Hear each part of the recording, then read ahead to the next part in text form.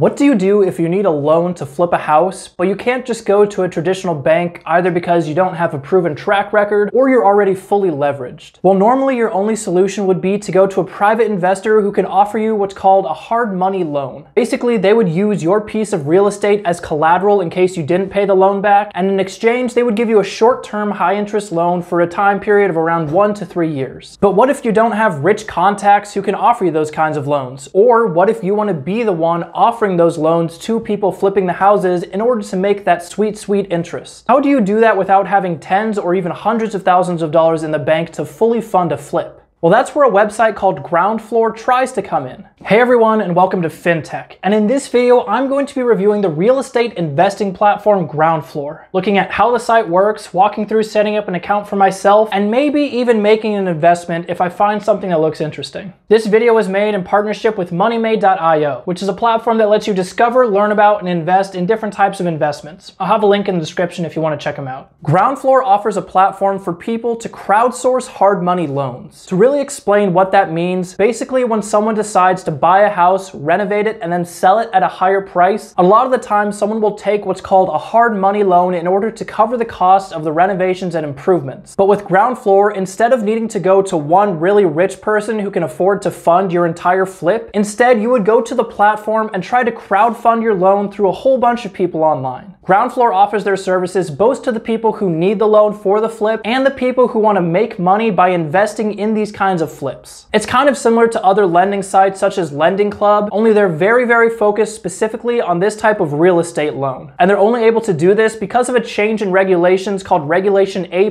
back in 2015. So let's start off by going through the site. So when you first go to Groundfloor's website, they have this page here which talks about what the site is actually for, how you can make use of it, and how it could actually make you money. And they talk about here how you can invest with as little as $10 and make an interest rate of 10%. We'll talk about that a little bit more, but for now, let's just log in and start looking at the actual site. Now, when you first get here, it asks you to set up your account, and you can do this by investing anywhere between $100 and as high as $25,000. I'm gonna skip this for now because I don't wanna put any money in. And so then next up, it shows you some potential investments that you can make. Now, there are kind of two different sections of Groundfloor. One is this investing section, which appeals to people like me who might want to put money into one of these flips. And then there's another section of the site specifically for borrowers who plan to actually do the real work of flipping the property. And we'll look at that a little bit, but most of this video is going to be focused on the investors. So looking at these available investments here, you can see that you have the different addresses for the different houses that are going to be flipped. You can see what interest rate the loan is going to pay, how long the loan is going to last for, and what percentage of the after repair value this loan is for. So basically, when you take a house, its initial value might be, let's say, $100,000, and they want to put $25,000 into it to fixing up the house, and then once it's all fixed up, they think they could sell it for $150,000. Well, in that case, this after repair value percentage would be the $25,000 that they borrow divided by the $150,000 that the house is going to be worth in the end. So basically, the lower the ARV percentage is, the lower risk the actual loan is, because you don't need as much appreciation to break even on the loan. Now, next up, we have here that it says the payment schedule is deferred. So for all of these loans, you're not going to receive regular payments for the loans. Instead, you'll receive a lump sum once the loan is fully paid off after the house has been flipped. Next up, you can see how many people are actively invested in this property, what the total loan amount is for, as well as how much of the loan is remaining to be offered. So for this first one right here, we can see that the original loan was for $425,000, and there's still around $130,000 left to be invested here. So if I wanted to, I could invest $10 or $20 into this right now. I could hold on to this loan until the term ended. Now, also on this page, you'll notice on the left side here, there's kind of a picture of the house, and then there's also this rating here. So you have C, C, B, C, C. This is supposed to be the risk level of the loan. So this B loan here is considered to be less risky than the C loans. And we'll see a little bit later how they determine those ratings. It's not really all that quantitative, but it does offer some qualitative metrics so you can kind of get your head around how they're actually determining what is riskier. So now let's actually look into one of these in a little bit more detail. Let's just click on the first one here. In here, we can see a project summary of what the loan is for. So again, you can see the rate, how long the term is for, what the ARV is, as well as how much is left to be invested. A couple other things here, you can see who is actually making this borrow. So in this case, it's Theodore Hawkins of Chalk LLC. And if you click the name,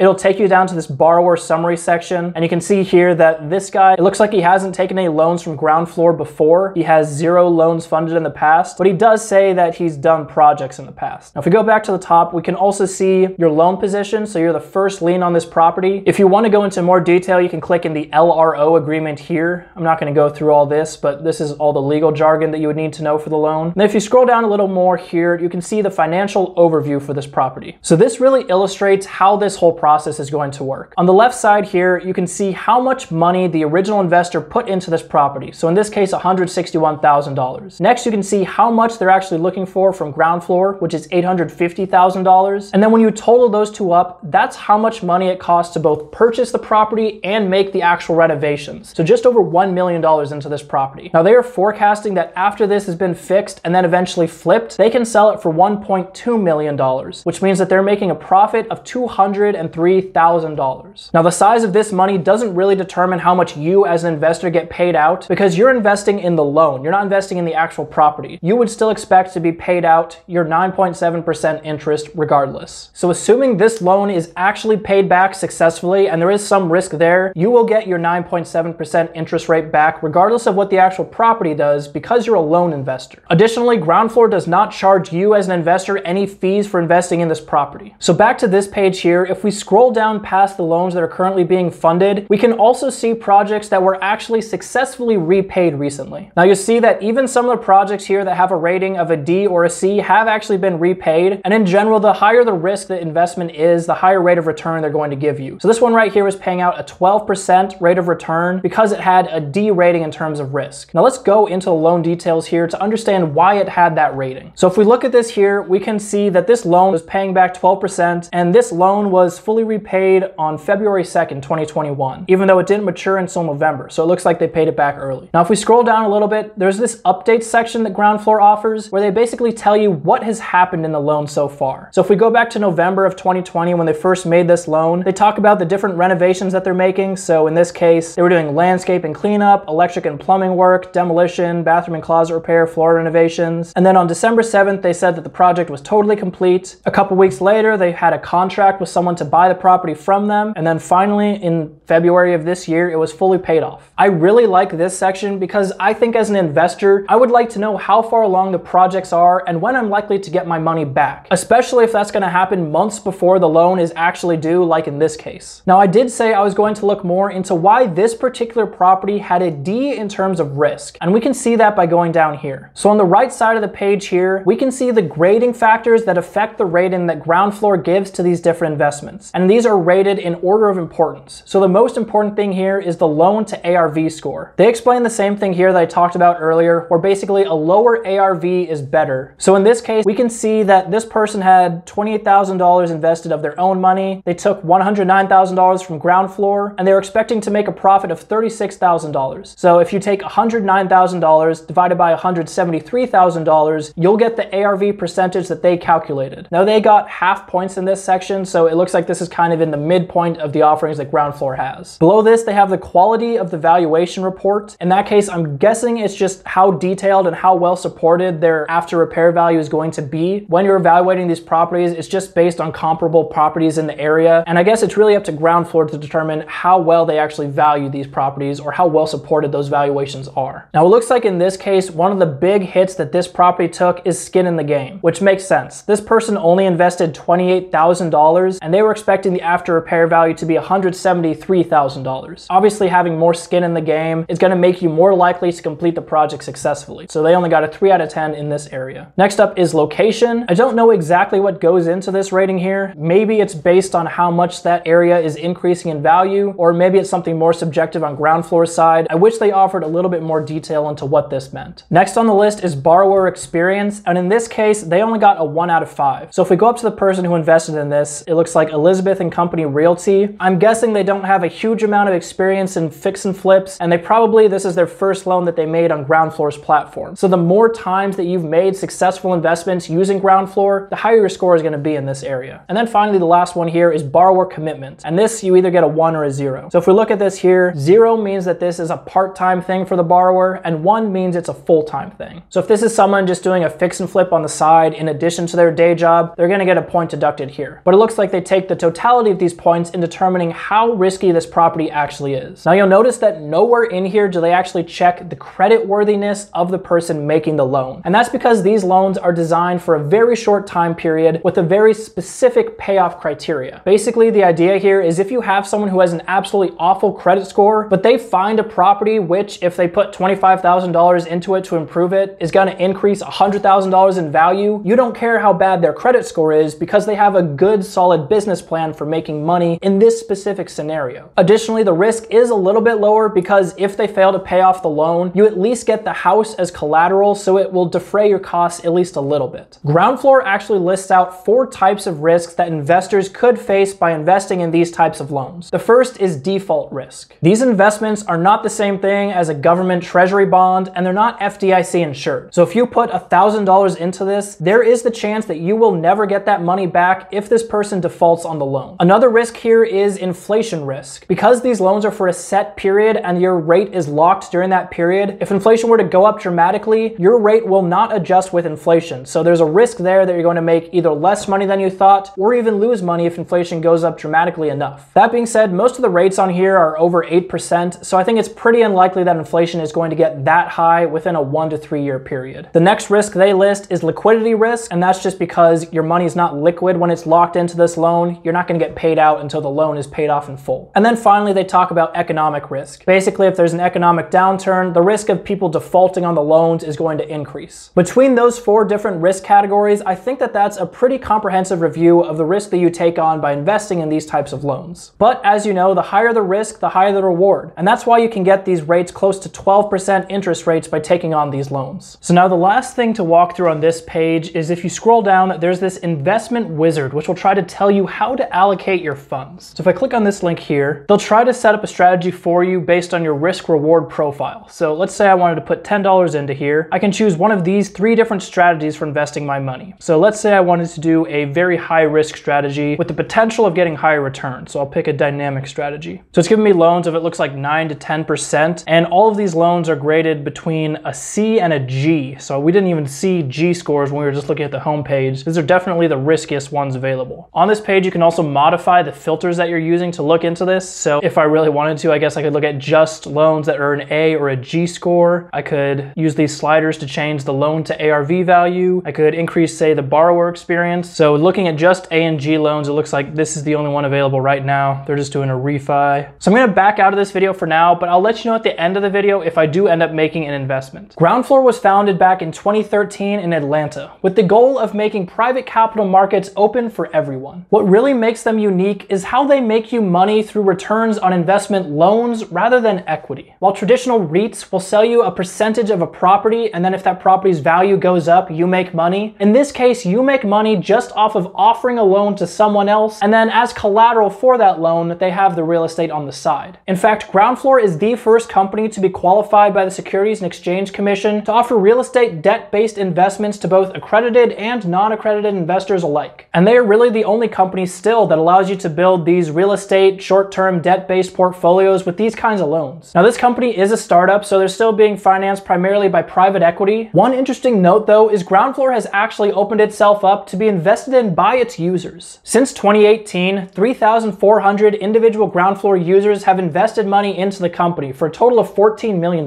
That means that the company is now 23% customer owned. That personally gives me some peace of mind because I like knowing that a company is owned at least in part by its customers, because I think that aligns their interests better with the interests of their customers. Over the past 7 years, Groundfloor investors have averaged a return of 10%, with 12% in 2019. Now, obviously, past returns are no guarantee of future success, but that's still really good to hear. They also say that in 2019, they had over 75,000 users with $100 million invested through the platform. Now, I wonder if that decreased a little bit in 2020 because they haven't updated their stats recently, but even so, I'm sure they still have a very decently large user base. And up through 2019, Groundfloor had made 1,542 loans in 31 different states in the US. So now we've walked through the platform and we've talked about how they got started, but how does Groundfloor actually make money? It turns out it's pretty simple. They simply charge the borrower 2 to 4.5% the principal of the loan as an origination fee. So take that $100 million that has been invested through Groundfloor. Groundfloor probably made around $2 to $4.5 million off of that. So anyone in the US can invest in Groundfloor. You don't have to be an accredited investor. And And they also recently opened up the platform to people outside the US. Now there are some additional restrictions there. You need to transfer a minimum of $5,000 if you live outside the US, while the minimum in the US is only $10. And lastly, I told you I would let you know if I ended up investing in any of the projects on this website. So let's look into that now. So back in the investment wizard here, I decided to look up filters on just the most risky loans available just to see what the highest payout I could possibly receive was. Now you can see here that the only loans available are 1 A loan, 1 B loan, and 3 C loans. There's none in the other categories. So I decided to look just at C loans. And when I search for that here, there's 3 loans that pop up. One at 9.5%, one at 9%, and one at 10%. Now the remaining term on these loans, this one is 10.3 months, this is 10.9, and this is 4.6. So the 4.6 loan is kind of tempting just because you could receive 9% back in a shorter period of time. But based on what I've seen, these loans often don't go all the way to term. So I decided to not focus too much on the term and instead just look at the interest rate. Now I have absolutely no way of really evaluating how risky these different loans are, and I'm only putting $10 into this. So I figured I would just put my money into whatever has the highest potential rate of return and see what happened. I'm going to put $10 into this last one here. I'll authorize these 2 things and click purchase. And so here we are, here's the results. I invested $10 at a 10% interest rate. So now that I've actually made an investment, I can go to this new section here, which shows you how my investments have performed over time. Now, obviously there isn't any change here because this money hasn't actually gone to work yet, but you can see here the one investment I've made, it looks like a link to that. And then also here I can track some different things like how much repayments I've received, equity. So interestingly enough, the Groundfloor shares that I said you could buy, I guess you can actually track within the app, which is a little bit interesting. Now, like I said earlier, I probably wouldn't invest a huge amount of money into this platform, but this is kind of a nice summary of all the different investments you could have. And at the bottom here, if I were to actually create a fully diversified portfolio in here, this pie chart here could actually be kind of useful for that. So let me know what you think of Groundfloor in the comments. Don't forget to like and subscribe if you enjoyed the video, and I'll see you next time.